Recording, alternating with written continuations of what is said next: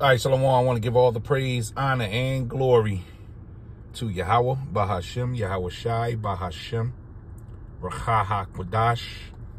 Double honor to the elders of Great Millstone who taught me this truth. A sincere Shalom Labakarium, Shah Yasha'Allah, that's peace to the hopeful elect of the nation of Israel. Now, what you're looking at here, you know, I was doing some, a lot of chariot while watching today. The spirit was just on me heavy. You know, looking at third phase moon in thin air, you know, this is MR33BB. I hate the name of his channel, it's so long. You know, just a lot of chariots are being sighted right now. You know, and this is a shot, you know, from the airliners. So people are on these planes, these commercial planes, and they looking over and they seeing all kind of objects in the air. And you know it's heating up because we getting closer and closer to Yahweh Shai's return. You know, these are the vehicles, as we're going to show you in the scripture, these are the vehicles, these are the chariots of the angels. So as World War III pick up, the MOTB, which is the mark of the beast, the RFID chip that they're going to force, you know, make mandatory that you put a device in your hand to operate on the new system. As these things take place on planet Earth, perplexity of the nations, right? The sea war that's about to break out, you know, nation against nation, kingdom against kingdom, you know, your own family betraying you, your loved ones coming against you, you know, job loss, you know, men and women running around planet Earth as pilgrims. As all this is happening, the chariots, the liveliness of the chariots, because they always are around us, but them showing themselves is going to be on a frequent scale. That's why you have all these videos, you know, and it's very aggressive to where people are just looking out the window of their airplane, which is a beautiful view, as you can see the sky, and they just seeing all these vehicles out there, you know, as they call UFOs, and they can't explain it. You know, the FBI not answering questions, the Pentagon not answering questions, NASA, never a straight answer. They not answering questions, but we got your answers. We got your answers. These are the vehicles of Yahweh Ba'ashem Yahweh Shah. The angels actually travel in these vehicles when you go into Ezekiel. And when you go right over here, we're going to just start it with this scripture here. You know, it's one of my favorite scriptures, you know, in the book. This is Revelations 1 verse 7. The whole chapter, you know, but this point, because we in the time when all the destruction is happening, this is what it's leading to. The return of our Lord Yahweh Shai. It says, behold, he, speaking about Yahweh Shai now, the world calls him Jesus Christ. That's not his name. If you got into a time machine and went back 2,000 years ago, asked for Jesus, they'll look at you like you was crazy. The J didn't come into an invention mode into the 16th century. Okay? You know, when you go into the transliteration of what the angel Gabriel told Mary she should name her son. Matter of fact, let's get it real quick. Let's get it real quick so we can get some understanding here. You know, because you got to get the name straight. You got to. You got to know who you're calling on. You got to know who's about to visit this earth, who's about to take this kingdom down. You got to be fully aware of what's happening out here. You know, this is Matthew 1:21. It says, and she, this is Mary, shall bring forth a son, a male child, and thou shalt call his name. Now, you do see Jesus in here. This is put in here for a reason. You know, and they capitalize all the letters on this one. They call his name Jesus. For he, this is the omen of the name, for he shall save his people from their sins. Now, who was the Lord's people? The Israelites. He was from the tribe of Judah, Hebrews 7:4. But let's go into this word real quick. We got to do this. This is who's coming back. When you go into that, Jesus is what? You don't see a J. Strong's G 2424. Jesus. Jesus. And here they put Jehovah, or it's supposed to be Yahweh, which is his father's name, is salvation. That is not what his name means. It's, as you can see here, they put this here. We're going to go into this. Yahweh Shawai. Yahweh Shawai. But it's not Yahweh Shawai. It's Yahweh Shai. And they know this. They know it's Yahweh Shai. Now, when you go down to the Strongs, right? The Greek lexicon, you're going to see Yahweh Shai. And they got the updated version, which is not Yahweh Shai, but they put Jesus there. You know, G and sus. You know, go into the Latin to see what that means. It means pig earth. Okay? The G and the sus. You know, the 2 syllables. That's not his name. They put his name here, but they'll throw you off and give you this here. Yahweh Shawai. And then they give you the wrong breakdown of that. You know. But then they'll clean it up here for those that's in the know. Yahweh Shai, which is Yah, he. That's the smallest character of the Hebrew alphabet. Hawashai, which is Savior.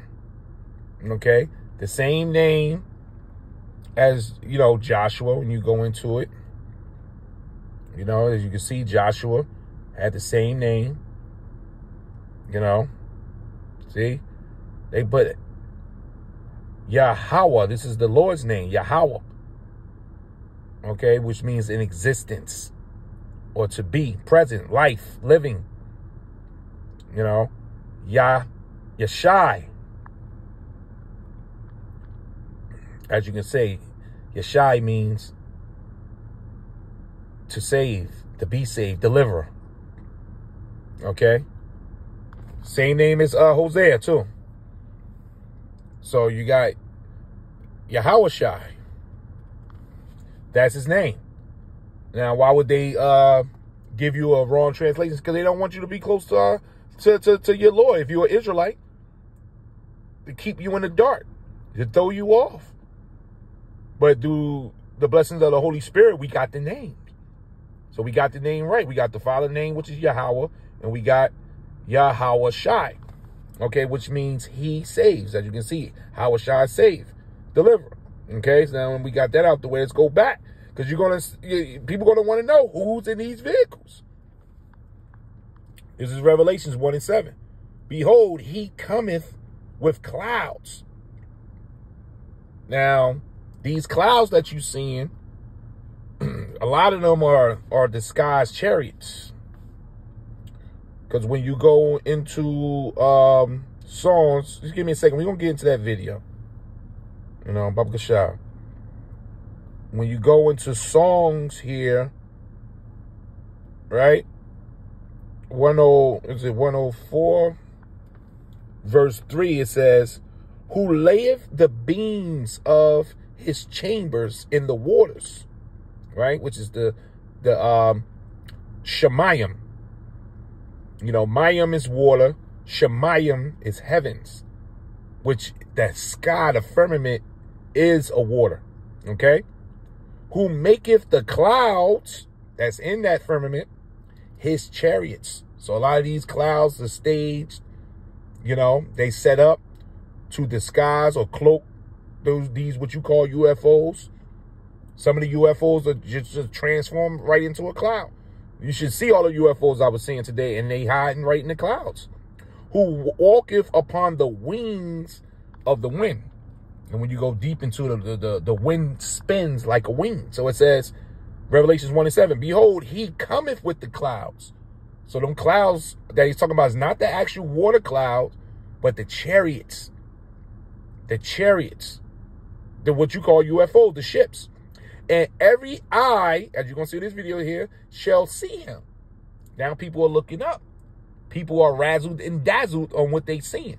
But it's going to be announced when our Lord get here. That's what this whole confusion with Russia, America, Israel, this is all leading to this. The second coming of our Lord. And they also which pierced him. Now, that's a heavy part right there. The Christians can't break that down. The Roman Catholic Church is not breaking that right there. That little precept right there. And they also which pierced him. You can't skip that. What does that mean? Because they pierced our Lord 2,000 years ago. How is the people that pierced him 2,000 years ago are going to see him now in the 21st century? Because of reincarnation. Reincarnation exists. Those same spirits, actually that whole generation is here today. You can't kill the spirit. The spirit is energy. The body goes to the dirt, right? Let me just get that real quick. And the spirit returns back to Yahweh Bashem Yahushua, who gave it to be regenerated back into the earth again. This is Ecclesiastes 12, verse 7. Then shall the dust return to the earth, which is your body, as it was. And the spirit, see that, which is fire, heat, shall return unto, they got God here, but it's Yahweh who gave it.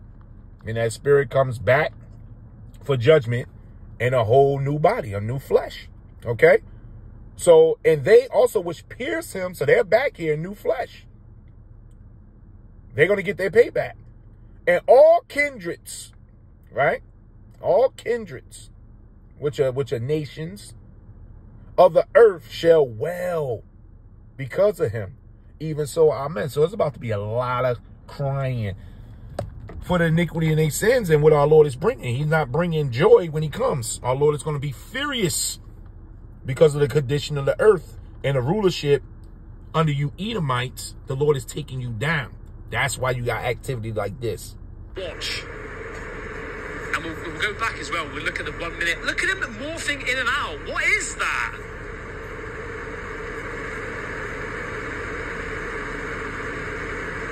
Oh my God.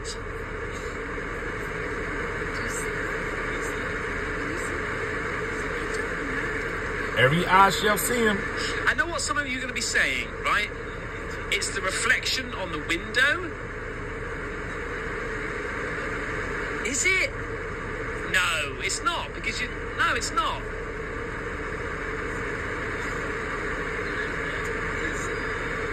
It's definitely not the reflection of the window. Like, what is this thing here?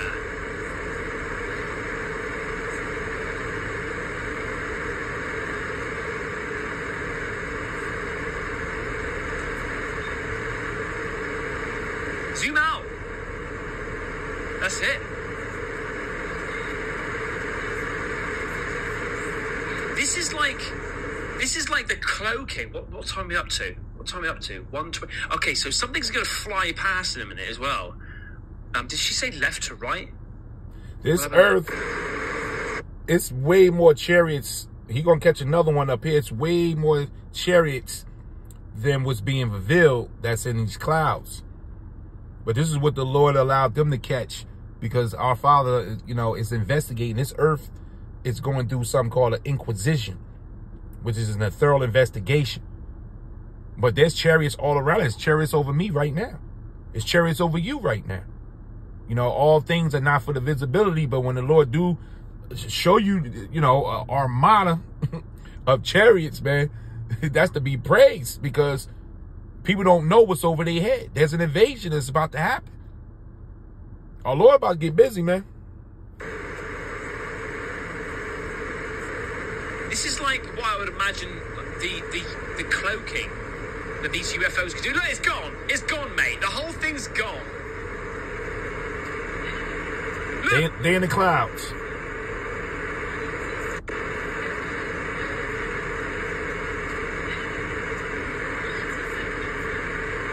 Mate, what is that?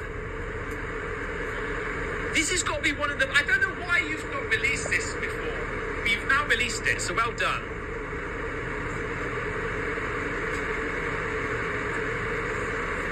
See him come back out. Is it a reflection? It's not a reflection. It's not.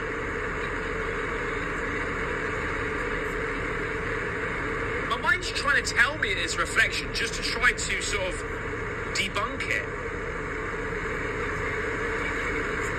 It's not a reflection because it's not it's not moving as she's moving the camera, right?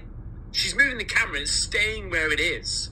If it was a reflection, it would do that. Yep, Mike. Look at that view as well, man.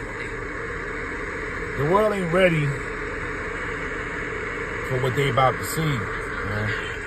You know, we've been blessed. Imagine if it just, you know, Akim Akwath, to understand what's about to happen and possibly be a part of the salvation, because the world ain't ready, man. Tell you, hearts failing for the sight of what they're witnessing. You know, this is let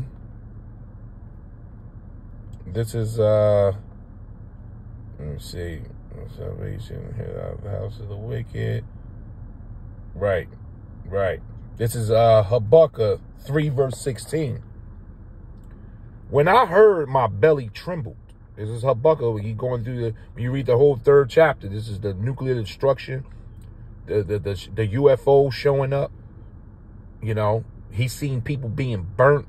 He even received spiritual power to get away. He didn't understand it. The Lord made his feet like hinds feet. You know? But this is what he said. He says, when I heard, my belly trembled. My lips quivered at the voice. Rottenness entered my bones. And I trembled in myself that I might rest in the day of trouble. Meaning he didn't want to come back in the reincarnation part of it, because it was going to be so terrible in this day. So he just wanted to stay and rest, basically asleep. When he cometh up unto the people, he will invade them with his troops. And what you're looking at, this is a military. You know, that's why it's called the Lord of Sabaoth, or the Lord of Hosts, which is the Lord of heavenly armies. There's an army that's about to move on the United States Space Force, their Air Force. You know, there's submarines about to be invaded. You know, ground troops. There's an invasion that Habakkuk saw. You know, he saw this day. And it's going to be dark. And it's going to be brutal. And it's going to be fast. But it's going to be a lot of blood. look at it, mate. It's a UFO. It's a bloody UFO. And I'm going to show you a clip in a minute of this pilot, right? Mate.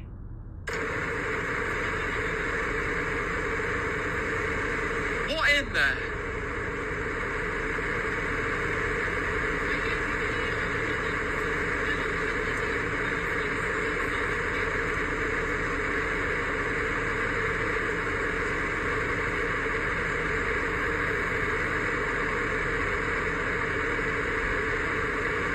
Well done for finding this, mate.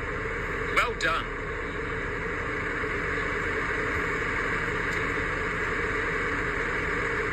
Wonder what happens right at the end. I haven't seen the end. Was that something again down here? Hang on. All right, so they everywhere. You know, you can go over here to his channel. You know, this was a really good video. You know, he got pilots on here. Everybody see different clips. You know, this is his channel right here. What's this? Casper Sight. Okay. You know, you check this video out. You see the name, new UFO video clips you haven't seen before. You know, the world ain't ready, man. I suggest you go check this video out.